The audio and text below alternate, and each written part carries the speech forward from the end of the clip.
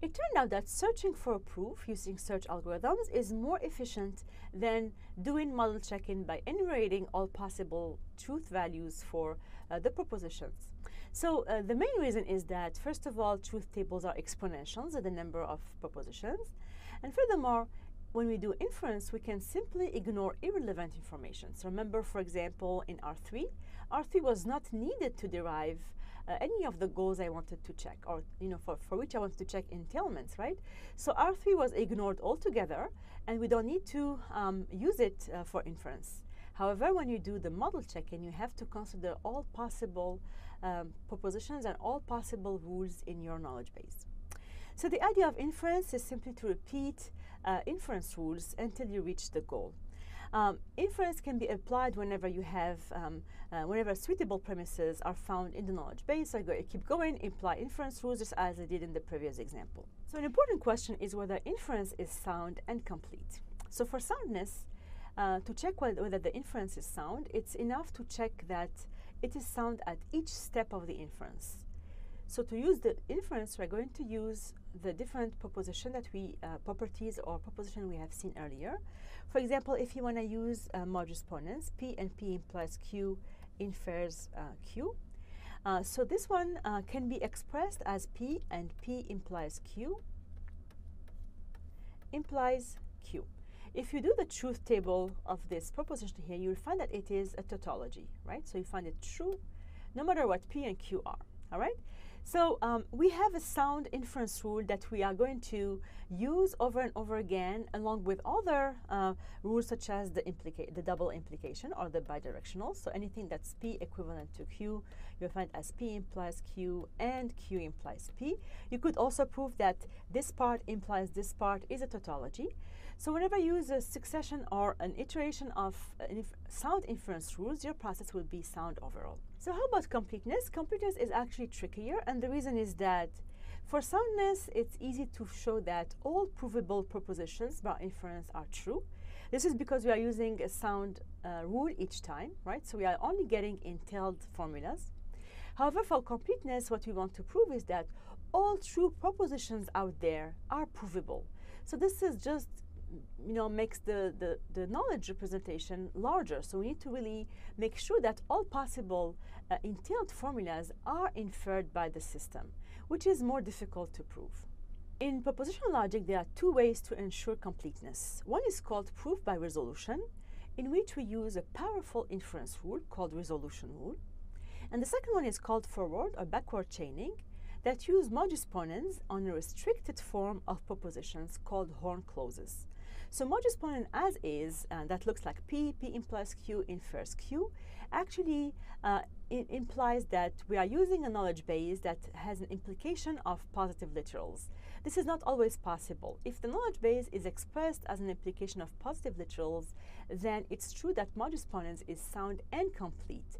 But if we can't express knowledge base as using this form, then it's not possible to have a complete system with modulus ponens. So it's possible to use either resolution or backward chaining on Horn clauses to actually address the problem of completeness. So for resolution is actually one single inference rule that was invented by Robinson in 1965.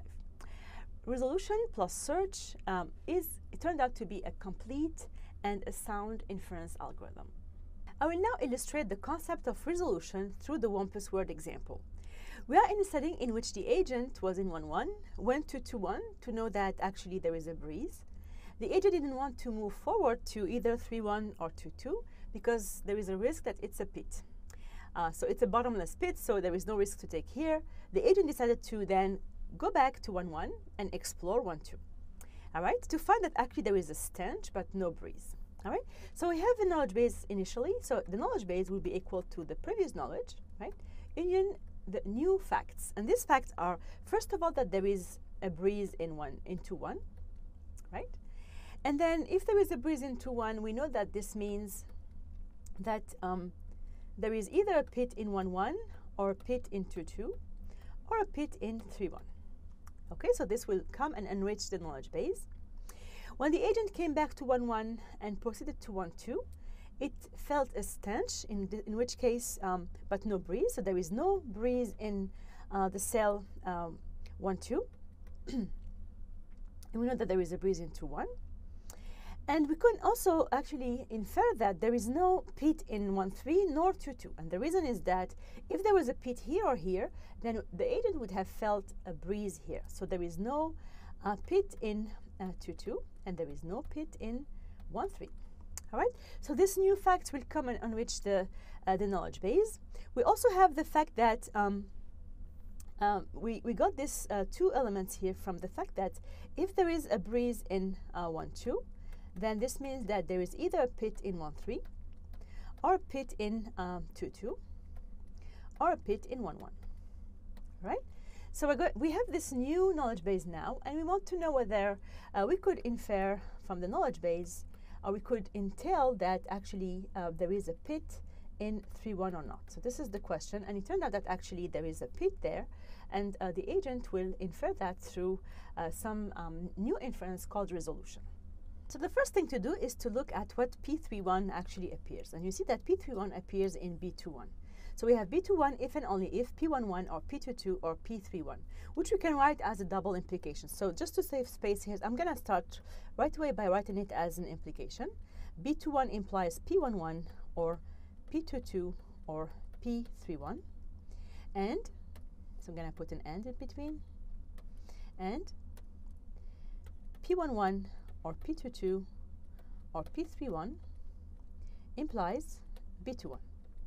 Okay, so this is the first step. From this element here, I actually inferred this formula here by just splitting the bidirectional or the if and only if. From this formula, given that I have a conjunction, I'm going to pick one of the sites. And this one, I pick this one, B21, just strategically so as I could get rid of the B21, because I know that in B21, B21 is true based on the new information from the knowledge base. B11 or P22 or P31, sorry, 31. And I have also that B21 is true here.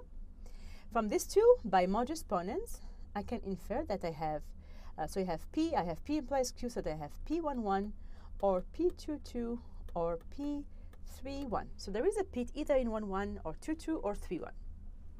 Okay, great. So now I know that actually there is no pit in 2, 2, right? Because if there was 1, I would have felt a breeze here. So from the fact that here, there is no pit in 2, 2. This is where resolution will come to work here. So we have actually, there is no pit in 2, 2, and there is a pit in 2, 2 here, right? So these two will resolve with each other. This means that there is either a pit in 1, 1, in 2, 2, or in 3, 1, but there is no pit in 2, 2. So it must be either in 1, 1 or in 3, 1. So I'm going to make a nice inference here by resolution,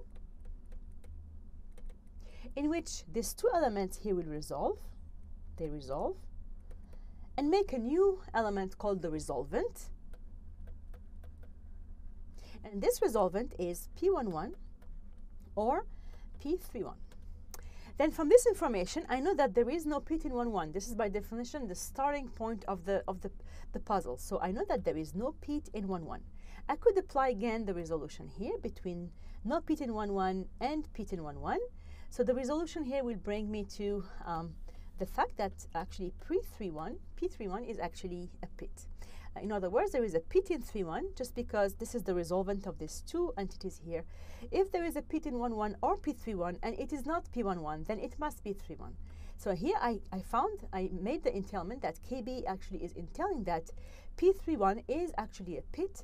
And actually this is decided by the Wampus based on this resolution inference. We could do a similar work to find that actually there is a Wampus in 1, 3. So this resolution here happened at this stage here and at that stage here. And this element is called the resolvent, and this element also is called the resolvent of these two proposition here. After this example, let's now talk more formally about resolution. Resolution is based on the concept of unit resolution, in which we have an inference rule of the form L1 or L2 or Li or ... or Lk, and the literal M resolve into this formula here. So specifically, Li and M are called complementary literals, which means that one is the negation of the other one. So if we do the unit resolution, it means that we are going to get rid of the M and of the Li in the disjunction of the resolvent.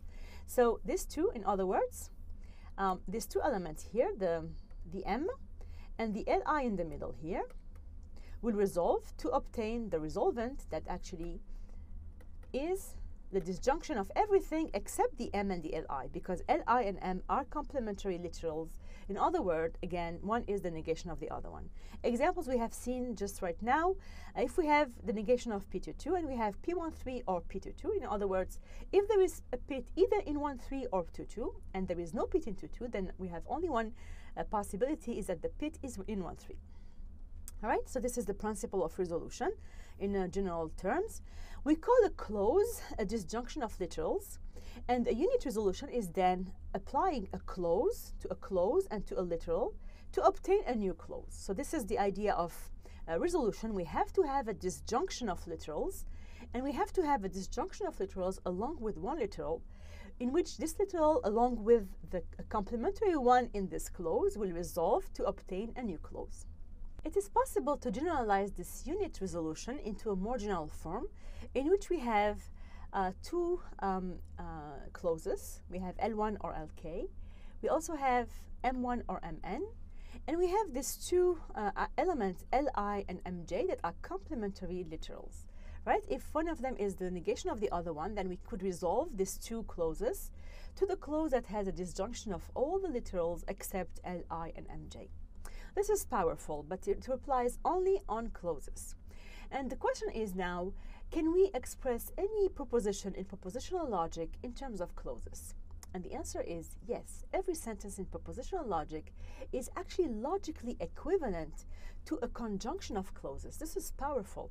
And we call this form of representation the conjunctive normal form, or CNF, which is a conjunction of disjunction of literals. In other words, a conjunction of clauses. Here's an example of a conjunction of disjunction of literals, in which we have the conjunction of what? Of this term on the left and this term on the right. So we have A or not B, that is a disjunction of literals, and this is a disjunction of the P and not C or not C. All right? So this is an example of a propositional logic form into a CNF. And the other good news is that actually, if we use resolution inference, this is a strong rule that actually gets rid of all the complementary elements or literals in the clauses, then this form of resolution is actually sound and complete and can be provable. All right, so it's possible to prove that we are not only using a sound inference rule, because this makes sense. If you use the proof by truth table of this kind of resolution, you find that it is sound, and applying this resolution over and over again is sound, and it's also complete, and you can find the proof in the book if you're interested about the completeness of the proof by resolution.